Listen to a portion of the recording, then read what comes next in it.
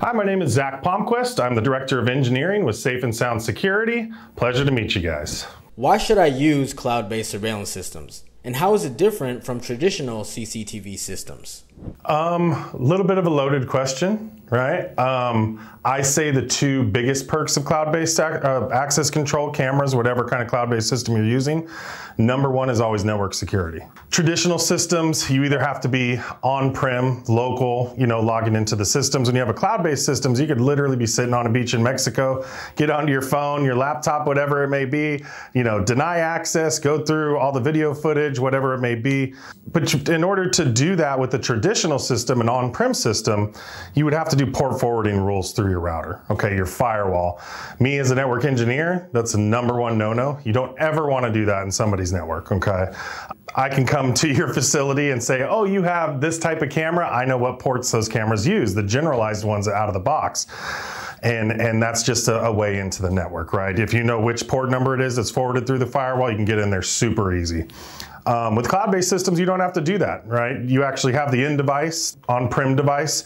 You, the end user, you never make a direct connection to that device. It's up in the cloud. This device makes a connection to the cloud. You, as the end user, make a connection to the cloud. You don't have to break through the firewall to do it. Once we plug in that device, it knows to phone home. Everything is happening up here in the cloud. So, just to kind of reiterate, network security is definitely the number one reason for a cloud-based system. Number two is multi-site integration, right? When you connect any cloud device up to the cloud, it doesn't matter if you have a facility in California, a facility in New York, a facility in China, wherever it is. Once they communicate with the cloud, they become one system. Okay, they all communicate up here, so you can get from site to site all in one pane of glass, one easy infrastructure. What's the difference between a bridge and a CMVR? And how do I know which is best for me? They both do a bit of the same things. A bridge is more based on making a bridge connection to the cloud, okay? The bridge doesn't typically have a big amount of storage on it. It's usually a smaller device that doesn't have any localized storage, whether it be hard drive or flash storage. It is basically just a link from the cameras up to the cloud. Whereas CMVR, it's abbreviated, a cloud managed video recorder, right? It actually is a bigger device, usually an appliance or a server based, and it has a lot of storage built into it. So it's actually storing the footage on site, not having to shoot it up to the cloud where all the storage happens on a bridge. Tell me about some of the benefits cloud-based video analytics can offer. Yeah, I mean, it's not so much just cloud-based systems that can do that, but when you talk about searching for analytic events across multiple sites, for instance, you have a school district, okay? You have one bad apple kid, right, that's causing problems, or even a staff member, for instance, right?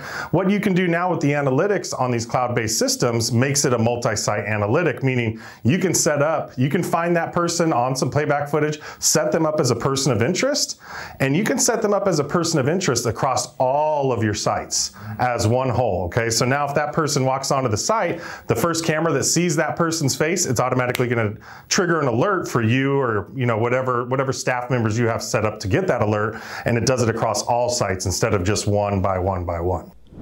What are cloud-based surveillance apps capable of? And what are some of the practical applications? Oof, I mean, cloud-based surveillance apps give you the power at your fingertips, right? I mean, you don't have to sit down. Everybody does everything on the go now, right? The applications for the cloud-based systems they're just so deep integrated now, right? You can do everything that you can do from your computer on the mobile applications now. You can set up person of interest. You can share video clips, live view, playback footage. If it's an access control system, you can add users, delete users, suspend, full lockdown scenarios, right? You can do pretty much everything from your fingertips now. Can CCTV cloud storage get hacked? What barriers are put in place to prevent that? So the majority of the big dogs, the big players in the game when it comes to cloud-based surveillance systems, most of them use AWS, which is Amazon Web Services. I'm sure everybody's heard of AWS. They're the biggest bank of servers in the world, right? They have server banks everywhere. And a lot of people rent their processing power from their servers, two, their storage capabilities. Amazon has tons and tons of security on their systems, right? So the chances of your individual footage getting hacked in an AWS environment, highly unlikely. If you'd like to learn more about cloud-based security systems, whether it be cameras, access control, feel free to reach out to us and we can get together and discuss your project personally.